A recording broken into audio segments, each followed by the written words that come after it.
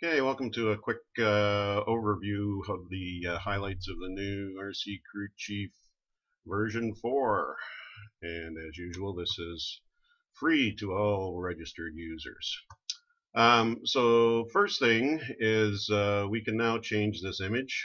So you can customize this to suit your own vehicles. So right now I've got, this is a two-wheel buggy shown here. Obviously that's not a two-wheel buggy, so if we open the car manager and just click on the image, then you can go in and you can pull any image you want to use as the representation for the car. So it just so happens we have a two-wheel drive buggy imitation image there, and so we'll click that, click save,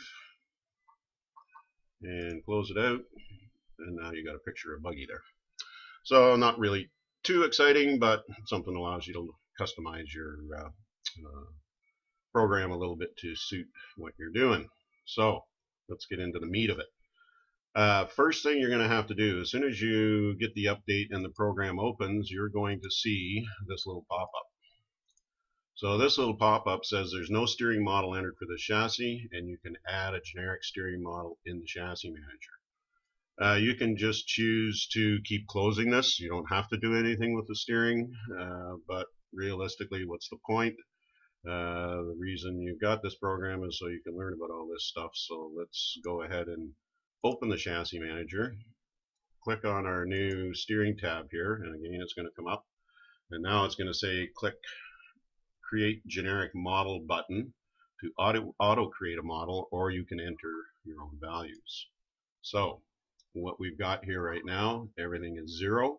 So you can go through and you can enter all the values yourself. There's two different types of steering racks here right now. The slider rack, which just moves side to side.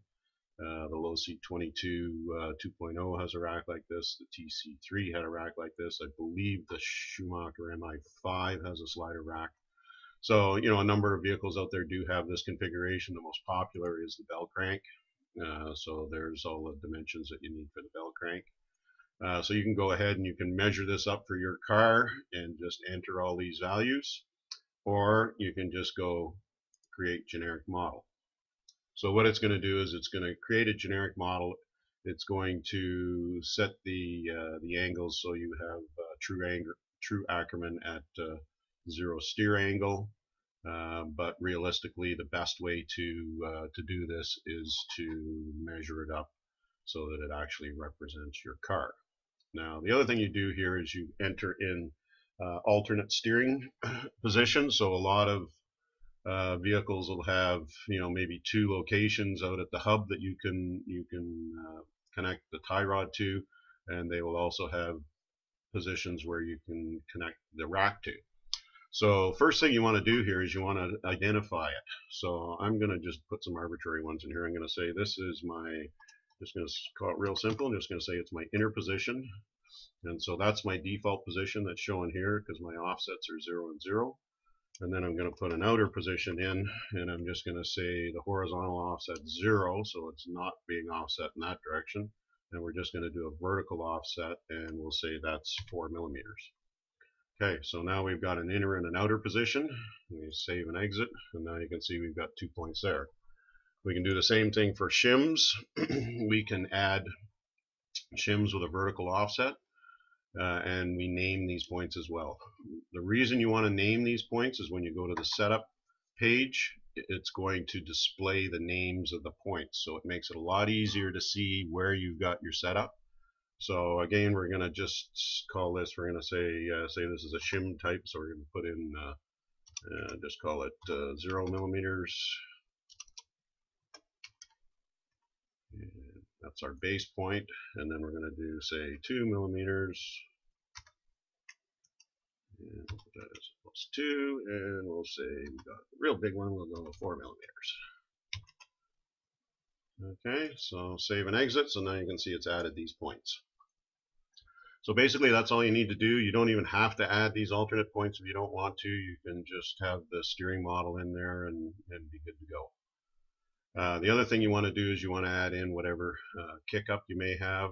Since this is a buggy, let's throw some kick up in here. So we'll put in 25 degrees for the For the kick-up angle, caster is normally around 5 degrees from one of these, and we'll just leave the toe as 0 for now. You could put it in as minus.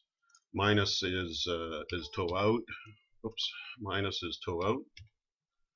You can see there it's redrawn it and drawn it with the toe out, and positive is toe in.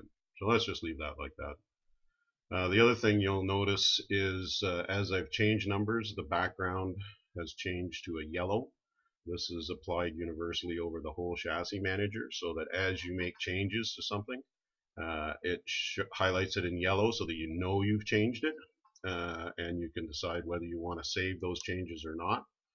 If I was to try and close out the chassis manager right now, I'm going to get a pop-up that's going to come up here and it's going to say I've got unsaved changes on the steering page.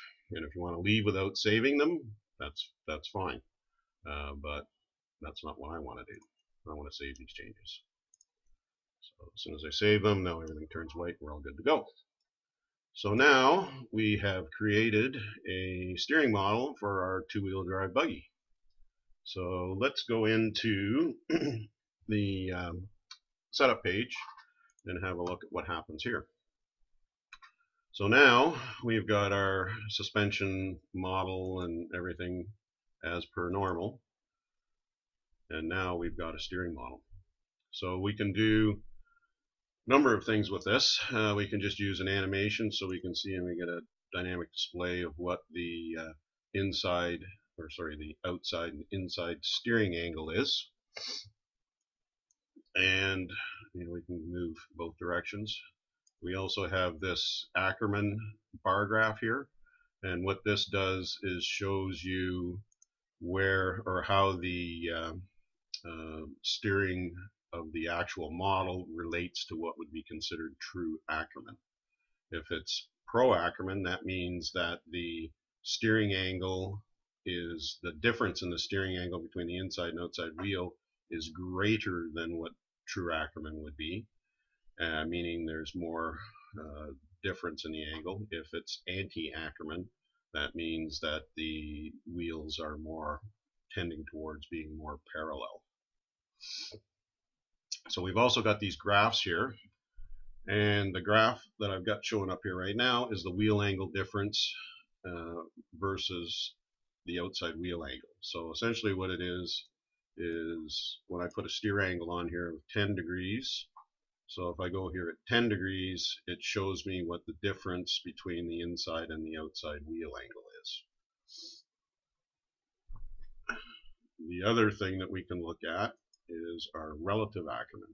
Now, relative Ackerman is basically what the Ackerman angle is relative to the true Ackerman. So you can see here it starts out, it follows it very closely, and then all of a sudden it starts to diverge quite quickly. And that's just part of the geometry. Once you start getting out to the high steering angles, you can see that I've got a real big steering angle on my inside wheel compared to the outside wheel.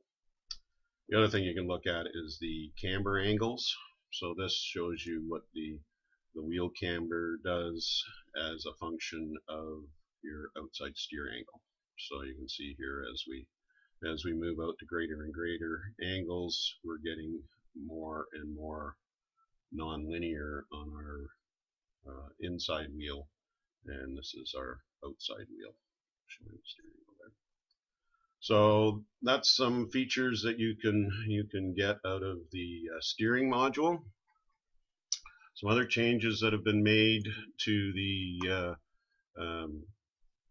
setup page is now as you make a change to any of the values in here, so if we change this to 22, what's going to happen is the background again is going to turn yellow to show you that you have moved it, you have changed it.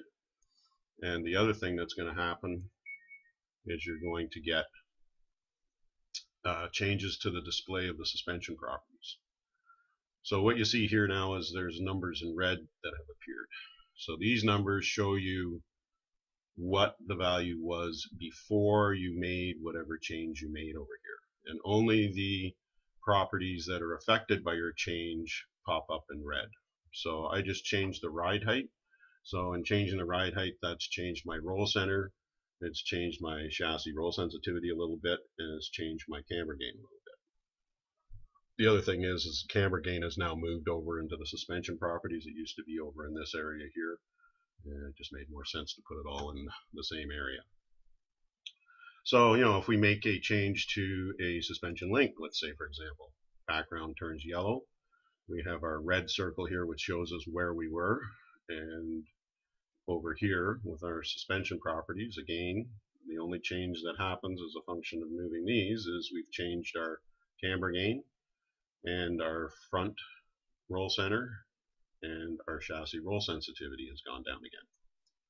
So we can continue doing things. We can move over here, make changes to this, and again, now we're making changes to the rear. We go to the shocks. We can change shock positions, and now we're going to get more things are going to show up as being changed. So it's a nice handy thing to show you where you were. The red numbers are where you were. The black numbers are where you're at with the changes that you've made.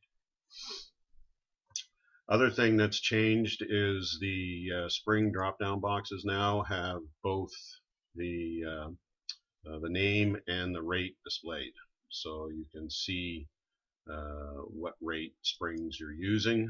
This one here, the way it was named, the rate was already in it, but most cases you just name it as just give it a color, and you don't have an idea of what the rate is, so now you can display that. So that's the main changes in the setup page. Weight transfer, let's see, it's coming up and telling me. I'm going to just say no, I don't really want to change those. I don't want to make, I want to leave. So now we get onto the weight transfer page. Really no changes here. The only thing is our spring drop-down boxes are the same as on the setup page. Dynamic page. The dynamic page, we've now integrated in the steering effects. So now when you look at the front suspension, you have a steer angle that you can put on here. And this is the steer angle of the outside wheel, as our little pop-up tells us here. So at a 10-degree steer angle, this is the camber angles that you would be looking at on your tires. So you can see here our outside wheel, we've gone from our static, look at our camber angles, we've gone from our static, I believe this was set at, let's just have a look here, suspension was set at minus 1.5. So we've gone from minus 1.5 to almost 5 because of the 25-degree kick-up angle and the 5 degrees of caster that we've got built into this. So this allows you now, and when you animate that, you can see what happens with your camber angle changes, how much it changes as the chassis rolls, which can be a very helpful thing to gain a grasp of. So that's pretty much it right now. I'm going to sign off, and hopefully you'll be able to take advantage of the new features.